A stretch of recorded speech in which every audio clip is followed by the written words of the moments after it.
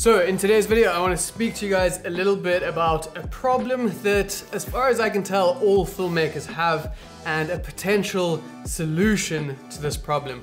We're gonna head out and we're gonna create a little cinematic B-roll sequence, bring you guys along for the ride, and towards the end of the video, I'm gonna actually show you guys the sequence that we were able to capture, what we were able to film, all put together with some editing and music, all of that good stuff. So let's head out. I also have a really cool surprise that I'm gonna show you guys in just a minute. So let's go.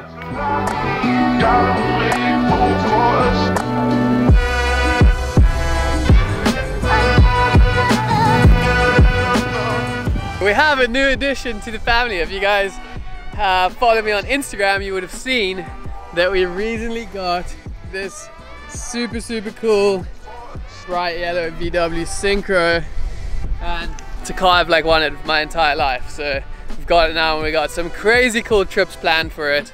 But yeah, very excited about having this to use now. What do you guys think? You guys just chilling on the back. Setting up all this floor space. Yeah, it's like a gear room here. But yeah, it's way too stoked about this van. We're gonna be doing some really fun trips in it, making some cool videos about it. Today, I have a pretty interesting thing to talk to you guys about, and we're gonna be using the van as just a bit of like a prop to film some fun videos and photos. We're gonna take you guys along and show you us capturing all the photos and videos. Yay! If you guys are into filmmaking, you know you have to use variable NDs, and if you do use ND filters at all, you're pretty much just one type of person. There's only one type of person, and that's someone that hates using ND filters. I do everything I can to figure out ways not to use them and workarounds, but there kind of just isn't. If you want that true motion blur, you have to use ND filters. But when you're trying to change them the whole time, you're trying to take them off, it's a little bit too dark, then it's super sunny outside and you got to screw them back on, and then you have a different size lens, so you got to start fiddling with these step-up rings, and then you got to like change it so that it fits to the other one, and then change it on the other one. Dude, it's like, it's the worst. The product that I want to talk to you guys about today is this magnetic ND filter kit from Freewell. And you guys know I don't really do product reviews on this channel very often, but for this one, I just thought this was something that I wanted to share with you guys, because this is actually going to change how you guys use your ND filters and everything. Check us out. So here's what we got. You have one screw-on filter like this, and that's your base, and you can slot in different bases in there, which we're going to get to later on. But then you have two other sets of NDs. You have a 2 to 5 and you have a 6 to 9. So I can throw the 2 to 5 on like that, and boom, we have an ND filter. If you have another lens, you can get another base, and you can just pop this off, pop it onto your other lens, pop it back on here. It's like, it's literally that easy. I'm gonna start filming a little scene of Hannah here. Basically my idea is we're gonna get her driving the van a little bit on this road, and then we're gonna get her pulling over and getting out and kind of walking down to the beach. Just making a cool little cinematic scene with the cool van. I just wanted to grab something of it. And we're gonna be testing out the NDs while we do it. It's very windy outside right now, guys, so sorry for any wind noise. We're trying to film some of it in the van like this. Benefits of having a big yellow van. The filming vehicle. Shooting on the usual a7 III.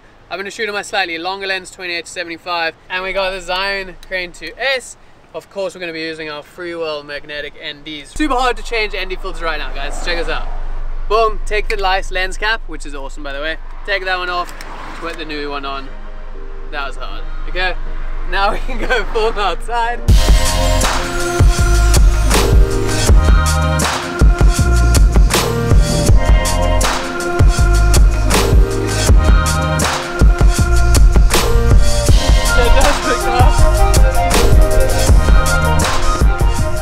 So, it's so windy out there. Inside the car now, I'm gonna need to swap out my ND filter to go back to the slightly lighter ones. It's like, it's seriously a game changer. It's this easy. Check how cool this lens cap is, by the way. Check it out. It's got a cool glass ND. Pretty sick. You get such big light shots when you get so far away. Something that's super useful is having these hard stops on the ND. If I'm like here right now and I crank it either way, it has those locking stops. If you don't have those, You can spin it too far and you get those weird X patterns or any other like image distortion, which is not good.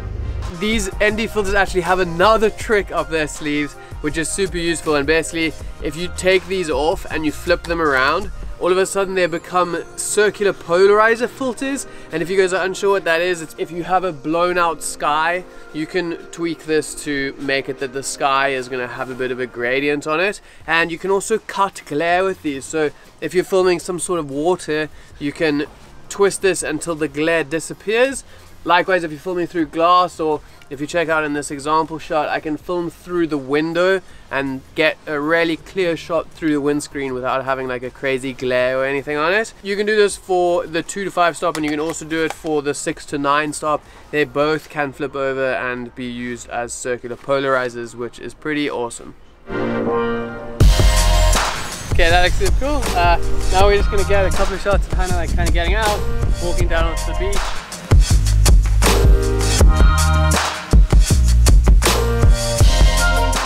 It's actually getting so cold in Cape Town right now.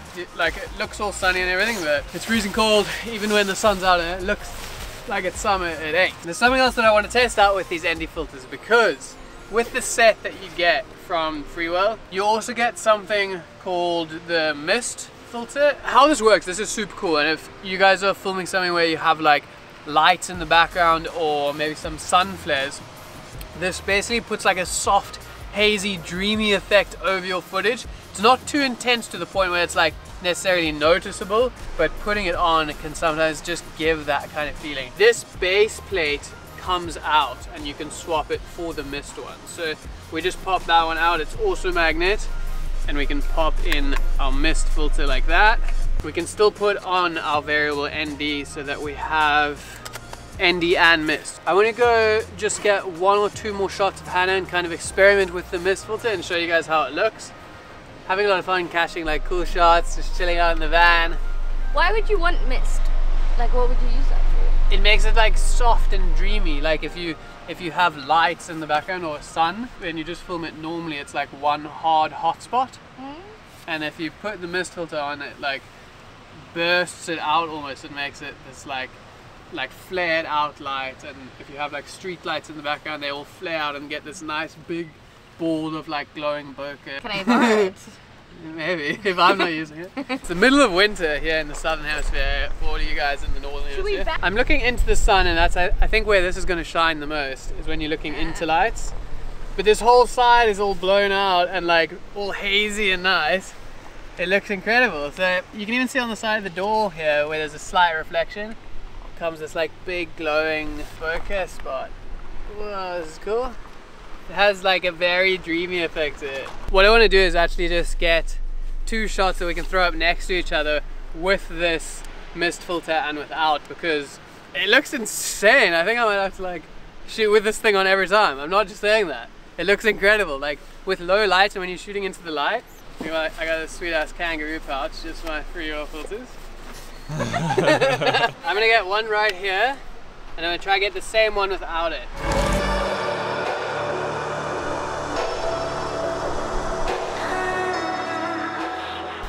Try to get the same shot without the filter.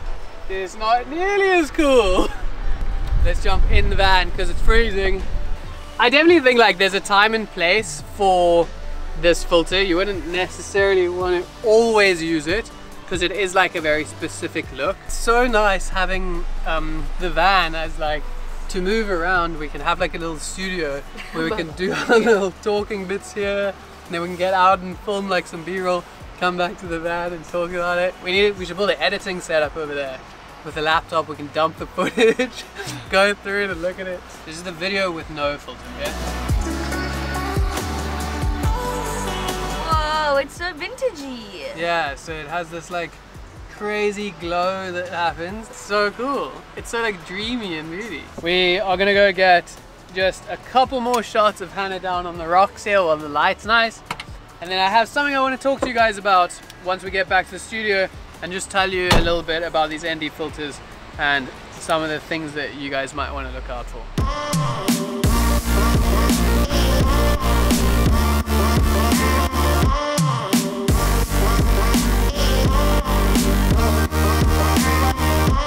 that's what we were able to capture today.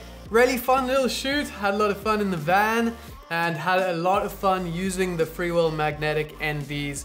They are really a pleasure to use, especially in a scenario where you're switching between those lighting conditions and anything where you need a cut glare. Using those CPLs is an absolute game changer. So let's take a little look at what we were actually able to capture. I put together a little edit with some music, some cool slow motion, and a couple of other little techniques. Let's have a watch and see what you guys think.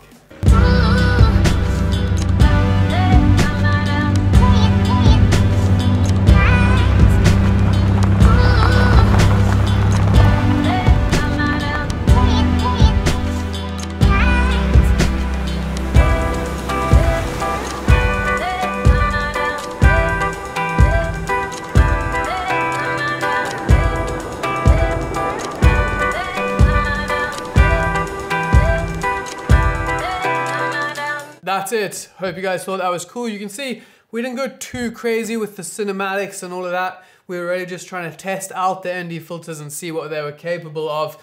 And I'm definitely super impressed with them. I think as filmmakers, there's so many different little issues and things that you need to figure out throughout one of your film shoots. And if there's a product or a company that's doing something to eliminate some of those issues, that's something that I'm going to stand by and something that I want to get involved in. And that's why I thought I would share this video with you guys, showing you the Freewell NDs.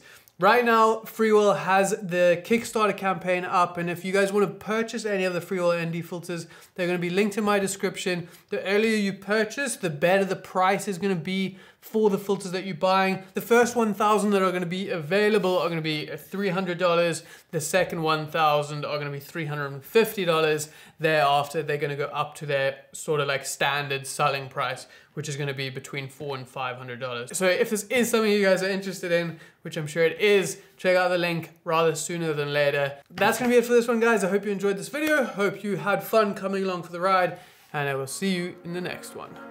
Bye. I'm controlled by planktons.